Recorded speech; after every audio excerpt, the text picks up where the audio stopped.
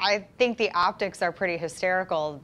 The same media that complains that middle America doesn't trust them and they complain about being called fake news, they do stuff like this at the White House Correspondents' Dinner. It's supposed to be this event of unity, and I just think they need to get away from, you can be funny, but there's a line from being funny and not unfunny. I mean, this was not a good roast. I mean, I don't know. This is not a good roast at all. And she used to be on Daily Show, but not with Jon Stewart. She was on Daily Show with Trevor Noah, so the less funny version of the Daily Show. So I'm a little bit familiar with her, but I don't think that she's funny. I think that there are too many comedians out there that are just not funny anymore because they don't push the boundaries. They are too terrified to joke about really both sides equally. And she did not go at the left with the same ferocity that she went with at which she went with the right.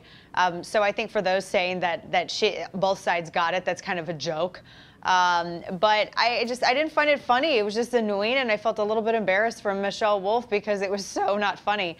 She deadened the room better than anybody I think I've ever seen. So it was just awkward and it was uncomfortable. You know, Republicans and libertarians and conservatives can laugh at all jokes, even those made at their own expense. This was just not funny, and I don't even think it was well written. I mean, some of the stuff that she said are things that I've seen other people say on Twitter for like years now, just repurposed and used in this White House Correspondents' Dinner. So I don't know. I just was, there's no edge. There was no edge, and it just wasn't funny. It was just bitchy, and bitchy's just not funny.